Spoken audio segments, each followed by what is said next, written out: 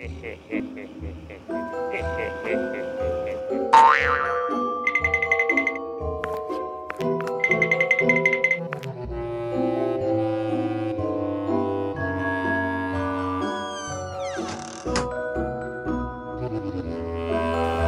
feel like being a victim to a Holiday Goblin's mischief? Hey guys, it's Nick from Miami PD. I'm here to give you a few safety tips on how to prevent Holiday Goblins like this one from ruining your holiday season.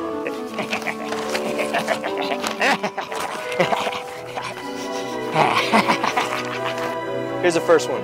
When leaving your car, don't leave valuable items or shopping bags visible. Holiday Goblins love an easy opportunity to steal your stuff. Excuse me.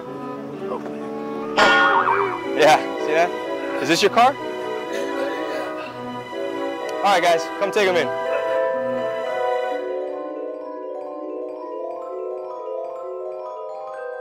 Here's number 2. Nowadays, it's easy to become distracted. Pay attention to your surroundings. Holiday Goblins love it when you're unsuspecting of their presence, making you an easy target for them to ruin your holiday season. I don't think so, Holiday Goblin. Not on my watch. And here's the third one.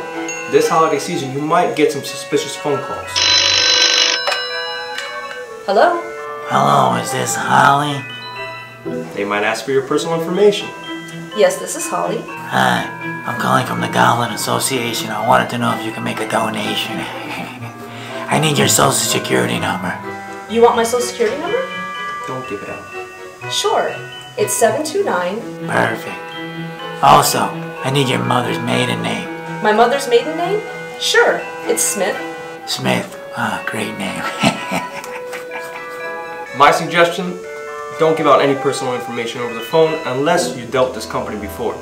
It could be identity theft. Hey, thank you very much for the information, Holly. I really appreciate it. So, who are you on the phone with? My mom. Mommy, I'm gonna call you right back, alright? Yeah, right. Give me that phone, Holiday Goblin. You got him? I got him. And those are just a few tips on how to be safe this holiday season, preventing you from running into guys like that guy, the Holiday Goblin. I'm Nick with Miami PD. Remember to like, subscribe, and most of all, be safe.